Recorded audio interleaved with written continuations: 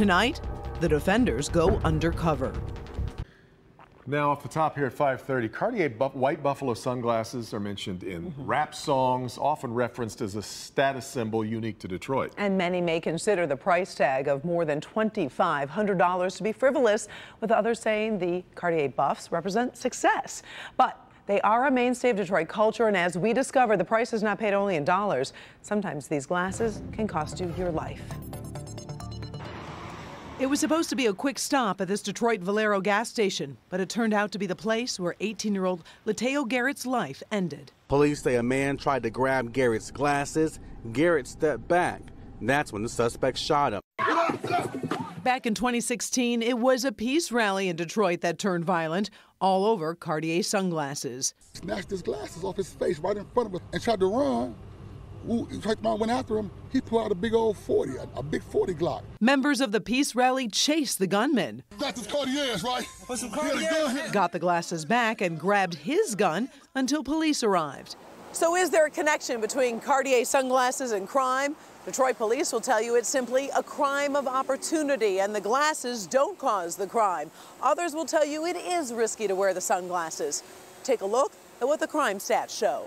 According to the Detroit Police Department, between 2012 and 2016, Cartier glasses figured in 9 homicides and 17 non-fatal shootings. If you look at recent years, I looked at the data from 2017 to present.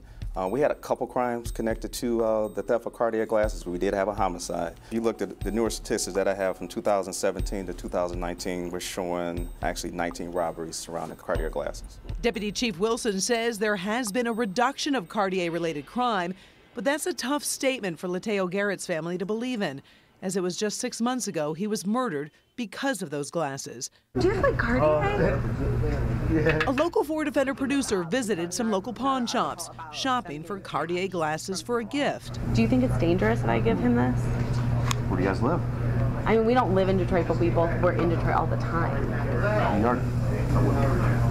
No. You won't worry? There you go. So, if this fashion piece is such a risk to wear, why do it? Well, it's because that emotional attachment is there. So the rational mind might say, oh, this is unsafe, or oh, I can't afford it, or maybe I should invest this money.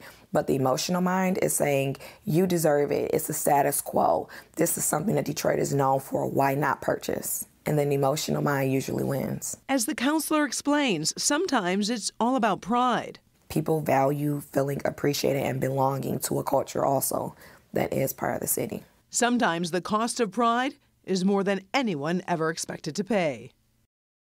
Now, Detroit police telling us robbery is a crime of opportunity, so there's always an opportunity at any time that someone is wearing something of high value. And it is important to mention this is a Detroit issue. It seems to be specific. I mean, because many rappers obviously sing about this, and we did reach out to many who said, I like the glasses, I know they're dangerous, I don't want to go on camera, I don't want to talk about it. 3 people canceled interviews on this. So it was really interesting. Like, they still defended it, but they also didn't want to talk about it. A little hot to touch. Yeah. Yep.